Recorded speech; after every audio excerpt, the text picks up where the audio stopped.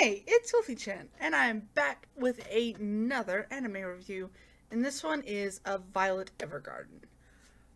Oh boy.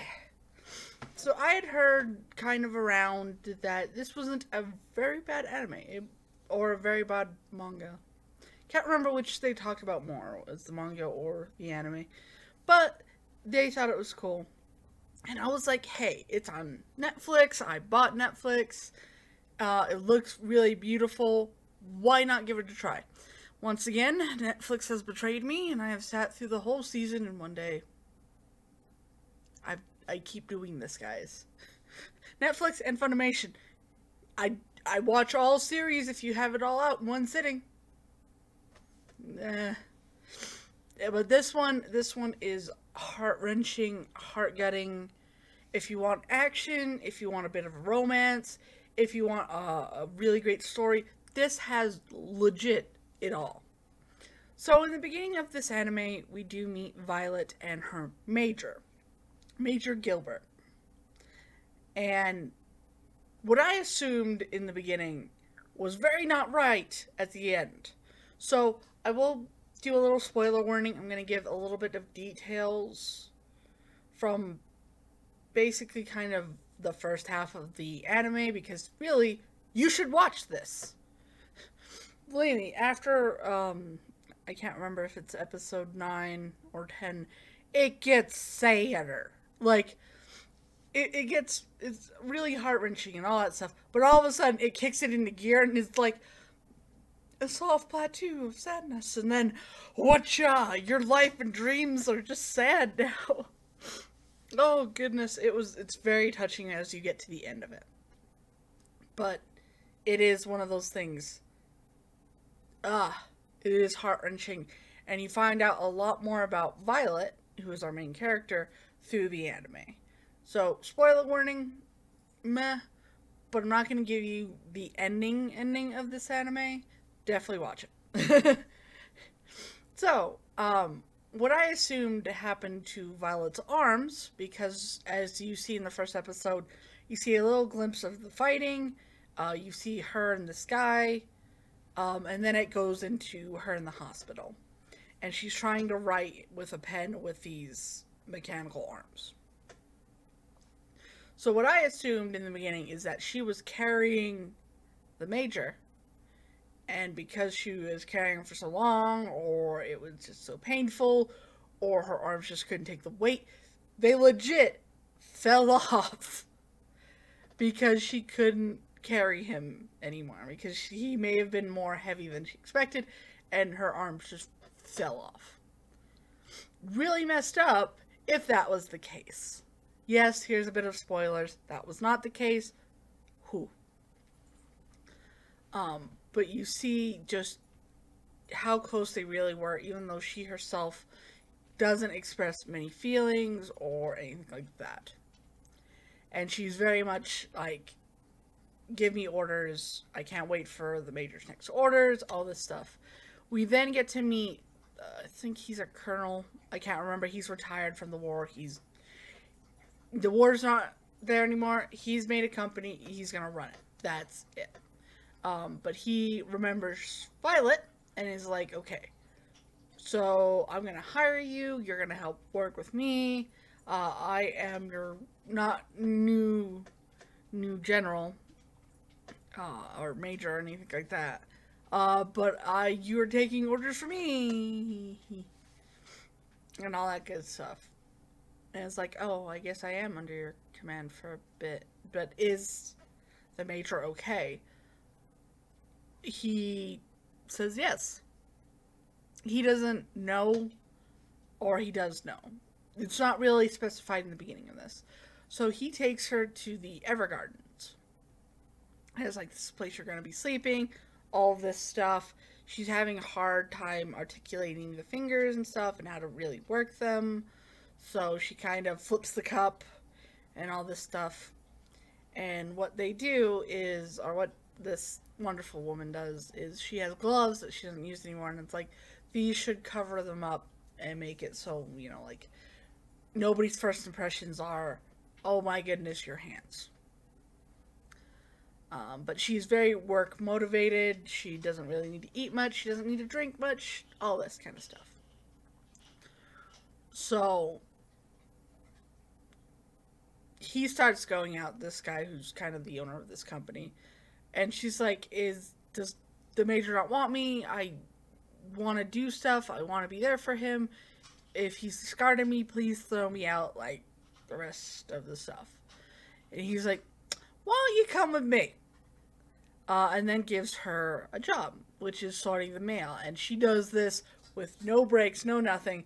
We meet this other guy who's like a delivery man with heels. They make a prominent point, like, it is very much with heels. But this is kind of the time frame, like, when World War II kind of would be for this island continent, because it's not in America. And it's not in our world. But in a time frame like this, guys would have worn heels. That was a natural thing back then. Even during the war. It slowly kind of went out of fashion for men and meant more fashion for women, but still. Makes it a point to show that these guys' heels, and they are interesting. But they're like, sort all this mail. I know there's a lot. Really sorry about that. But by the end of the day, they're like, oh, wait, you did all of this? Did you take a break? Or lunch? No. They go out to eat. She's like, you need to take breaks.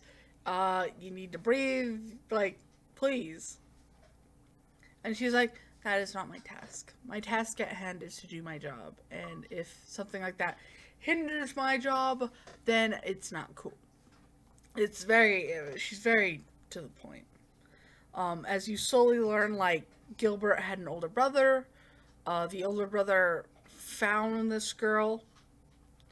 I'm not going to give you any more details on how he found her, but it's like, do not use this girl, or do not use it. It's assumed that he uses it pronouns when he just is like you. But it's like, it's very much not a toy. This is a weapon. Use it as such. And Gilbert's just a sweet guy, and you see a little bit of the past with them, and she sees this pendant that has like his eye color. Oh, and it's like, it looks like your eyes. So he buys it for her, and that's her brooch. It's adorable. And he takes care of her and takes her with him in the war, but doesn't want her to fight, and then realizes how good she is, and it's like, and I can't keep her away from fighting, so, and she becomes a very big part of the war. And of course the war slowly comes to an end, so she couldn't go back anyway. But then she goes on to delivering, like, after that she delivers letters, and it goes until nighttime again, and she's like, you need to take a break. And that was kind of part of, she put letters away and then delivered them all throughout the night. And the guy was passing by, I was like, who does night deliveries? It's Evergarden. It's Violet. So Violet overhears the dolls, which dolls are people who write down your letters, make them beautiful, and then they send it to other people, because not a lot of people can write. They can read, I believe. Like, if you're sending letters, I hope everybody can read. But they are writing for people. And so Violet overhears the conversation about love, and she's like, what does that word mean? I heard the major tell me that, and I didn't understand it. So what does it mean? And so she wants to become a doll to understand what love is. Very touching. So she starts to learn typewriter, and she goes it by, like, very fast, because her arms are mechanical. So she takes off her gloves, everyone realizes, oh god, and tweaks her arms so that it can fine-tune it a little bit better, which is cool, because you see them move into articulation.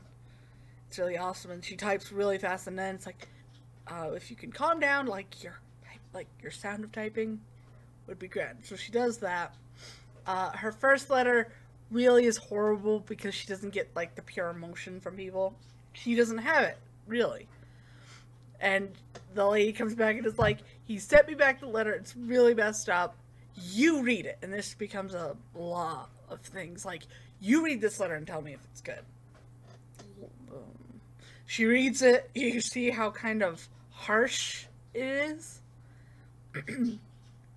And she doesn't see the issue of it or anything like that. But of course the customers do. Nobody's getting paid for that. Nobody's getting paid for that. Say yes. So she then kind of is next to this other doll who's kind of very scared and very kind of like, and this guy is like, really? You make it sound like it's my problem. Like it's a me thing. Dude, it's a kind of you thing because you're mad right now. It's kind of a you thing when you start screaming at a girl. And so Violet, being very combat oriented and sees the fight or flight instinct in her, is like, okay, I'm gonna deal with this guy. And he grabs her and she does an awesome maneuver and shows him on the desk and is like, tell us what really is the problem with your letter, and we will try and make it better.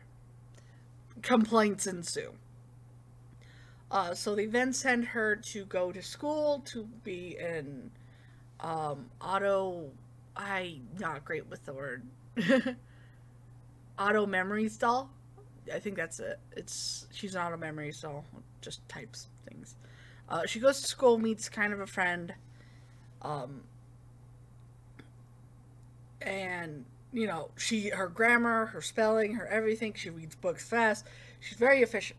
She gets top marks in like the beginning of her days at the school, but by the end she tries to write a letter for the person that she's with, which her name is, I think, Lucine.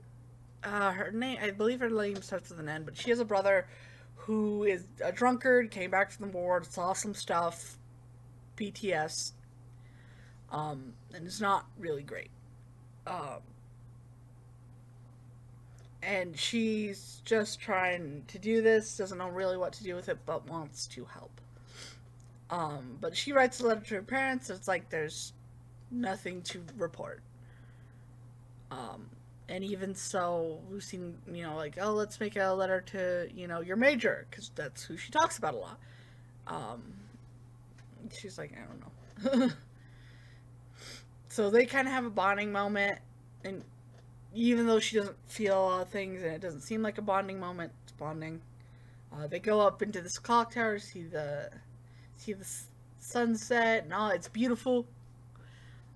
She makes talk about her brother, and then she goes on to, what's the best wording for this? Like, she gets upset because her brother's, you know, drunk and an idiot. But then she realized the emotions of, like, I want to talk to my brother. I want to tell him that I love him. He's an amazing brother. I'm just glad that he's alive. And she gets that. So she goes back, because she keeps going back after the graduation, because she didn't get her pin. And writes a letter from the sister to the brother. And it's just that I'm happy that you're back, and I'm happy that you were born, and I'm so glad that you're my big brother. And it really touches him. He's really and it kind of changes his life a bit. And that's when it starts. She does good with these letters. And it's really cute. It's very sweet. And even the sister comes back and shows the teacher that, like, hey, this is what she wrote to my brother. And then she gets her pin because it's touching, it's emotional, and all that good stuff. And then she slowly becomes one of the most asked for people to be a writer. So she travels everywhere. She does, she made a story with the help of an author. She's made love letters. She's, she was part of the reason why the princess of this country and a prince of another country are now officially married and together. And it was the public love letters, and that's an amazing episode as is, because in the middle of the episode she goes, okay, so It's time that you write letters to him. And they do. And she talks to the other doll who's taking care of the prince, which happens to be the same person from the same company, to write letters to her back. And they, it really touches them. It's really adorable. So it's really sweet. And then she makes it a point, like, I wish Violet could have been here for the wedding at least, It's really sweet, really touching. I love it. And you just see so much good. And my favorite episode of this whole series, and we'll have a season 2, but I don't know if I'd really need it. Like, it's a very complete story. How it is. It's very upsetting, but it's a very complete story. My favorite episode is when she and a lot of Auto Memories dolls come up.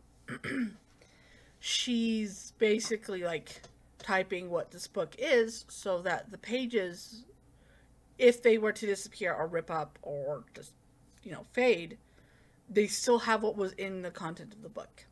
So that's what she's doing. And of course, all these guys who are scholars of this are, like, so happy that these beautiful dolls are doing this and all this stuff. So she gets paired up with Leon, I believe his name was. I believe so. And Leon is, like, that person that nobody likes to talk to, nobody likes to talk about. He's just, it's Leon. But they make kind of a connection that she can do, she types, he reads. She's very fast about it. And of course they make it a thing of, like, we've done 3 days worth of work in 1 day. Huh. And of course the guy who's kind of overseeing all of this is like, even one pair has done 3 days worth of work in 1 day. Woo! And I think they've been there, like, for 2 weeks kind of thing. And so some of these guys are like, you're really pretty, you shouldn't be working with Leon. His parents are gone. He's a worthless person. And she's like, no, he's a really good person. I have also lost my parents. I don't know what my parents look like. I don't even know if they really exist. So what should it matter? He's very efficient and I can do the work. And they do. And Leon slowly gets feelings for her, and it's so sweet and touching. They see the comment, and it's so cute, and she's like, I don't need teen, I don't need something to cover me, but he does anyway. It's so cute.